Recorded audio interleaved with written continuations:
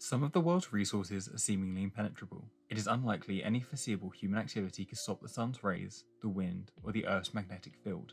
However, other resources are much more at risk, so steps must be taken to preserve them.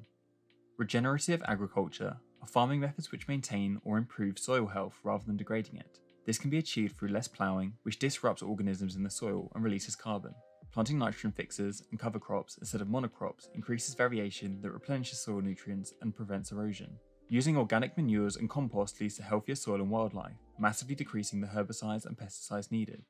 A simple but effective way for us to reduce the negative effects that livestock have is to consume less meat and animal-based products. In fact, some scientists suggest this is the single biggest way to reduce your environmental impact on the planet. In place of meats, plant-based alternatives are becoming increasingly popular, whilst lab-grown meats are also rapidly developing. Some experts predict that these could surpass animal-based meat in price and quality as soon as 2035, resulting in livestock industry demand decreasing. In the meantime, certain substances can also be added to livestock feed in order to reduce both their methane emissions and their pollutants in their waste. Reduced meat demand would also reduce deforestation. However, further steps are needed to properly address the issue. 70% of Indonesia's timber exports come from illegal logging, with similar figures in other nations requiring stricter government regulation.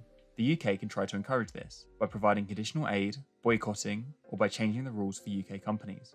For example, a new law in the Environment Bill will make it illegal for UK businesses to use resources not produced in line with local laws protecting forests.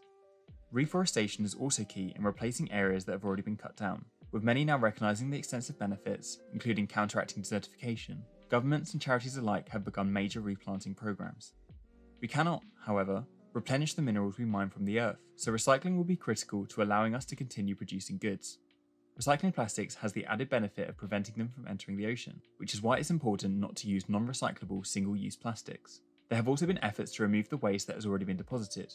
For instance, Ocean Cleanup is currently testing a device that can trawl the ocean for trash. Similarly, 4Ocean employs local people to collect waste by hand from the coastline around them, which they then convert into a range of products to finance the operation. The ocean can also provide a solution to the lack of fresh water through desalination, where evaporation or filtration is used to remove salt from the water. However, this uses lots of energy, and the highly concentrated saline side product must be disposed of correctly as it can impact ocean ecosystems. Current fishing practices similarly devastate ecosystems. However, in the same way as with livestock, a reduction in fish consumption would help this. Fishing could then be kept at sustainable levels, with quotas on the amount caught and ecosystem-based management techniques being prioritised, decreasing the negative consequences for marine habitats and sea life. Above the waves, keeping our air clean is of paramount importance.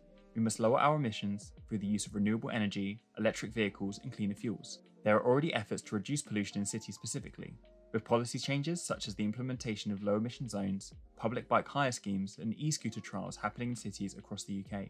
Legislation is key to conserving our natural resources. Polluter pays policies make damaging the environment prohibitively expensive for individuals and businesses. This measurement and accountability can be difficult, with consumers often bearing the burden rather than producers. However, initiatives such as the Right to Repair and the UK carbon price floor have been brought in successfulully.